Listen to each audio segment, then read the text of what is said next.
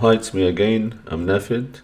In this short video, I would like to show you how to create the cluster ClearPass. That is ClearPass version 6.12. And in here, two main steps we have: how to configure the cluster, and then how to configure the virtual IP addresses.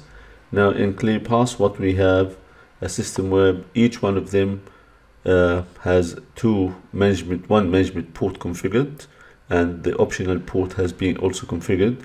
We'll create a virtual IP for one being for the publisher, the other one being for the subscriber. Let's have a look. So that's ClearPass. That will be made as a subscriber.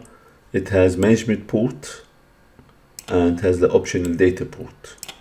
Simply, what we need to do, we just say make subscriber,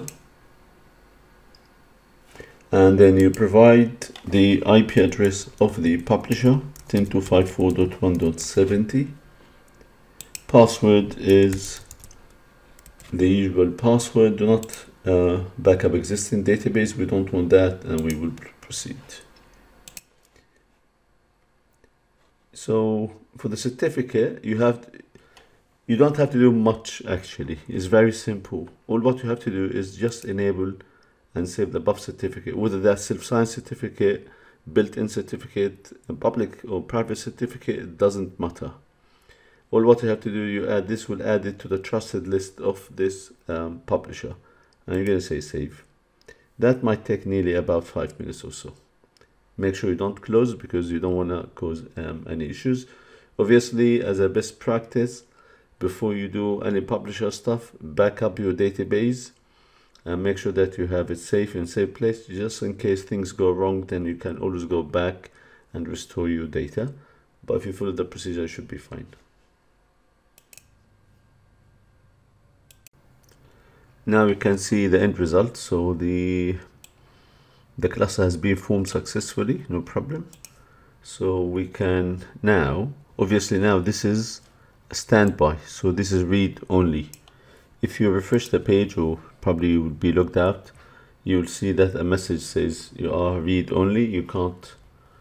Okay, so there we go, limited access, only full access from the policy manager, which is the main one. And we're going to see here also, this is the main one, and that is the, you can see two ClearPass servers, one being publisher, which is this one, the one we connected from, and the other one is the subscriber. It means that any policy, any settings, any addition, deletion happens on this specific one. Now we can go again to ClearPass administration.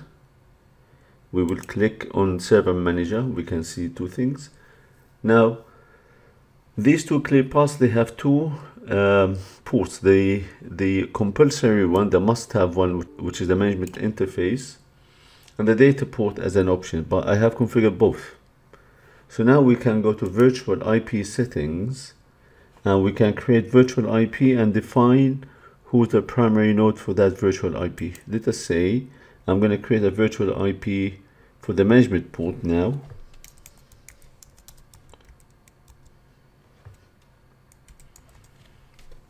And then the primary node will be our publisher, and the standby will be, of course, for this will be the management port, and the secondary will be the standby, which is again on the management port. So you would normally have this IP, and we're going to say save. That has been saved successfully. I can have another IP that is mapping to, so this is the virtual IP for the first part, which is management interface. I can have second virtual IP, and again we will make it the other way around. The primary will be the standby or the subscriber on interface that is data port, and the secondary will be the publisher for the same, for the data port, and we're going to say save. Now what we have two two virtual IP addresses, each represent one port, one data port, one management port.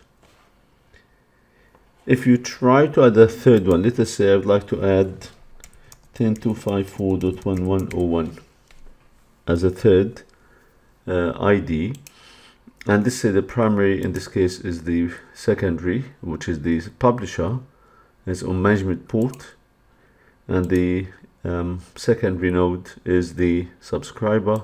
Save. Now what do we have here?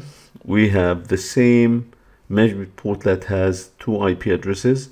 I can have another virtual IP, 192.168.1.101, again the same. We're going to go same principle. The primary will be the publisher with a data port, and so the secondary will be the primary will be subscriber here, and the secondary will be the publisher. So what do we have here? We have a case whereby we have 4 virtual IP addresses. I can have, so now we can see multiple virtual IP addresses. Obviously that's for redundancy purposes. Normally we wouldn't do this. We would normally have, if you have single management port, you might have 2 virtual IP and then distribute for redundancy purposes different IP for different locations, different sites. Remember, ClearPass by itself will not do any load sharing, load balance. You kind of doing it in this way, if you like. And so you have all these IP addresses ready for you to be used. In this lab, we have created cluster. We showed you how to create a cluster, and also we showed you how to configure the virtual IP addresses for all 2 different interfaces, and then it showed you that the publisher is the full access, read and write, and the subscriber is a read only. So I would like to say thank you very much for watching this video, and I'll see you in future videos. Thank you.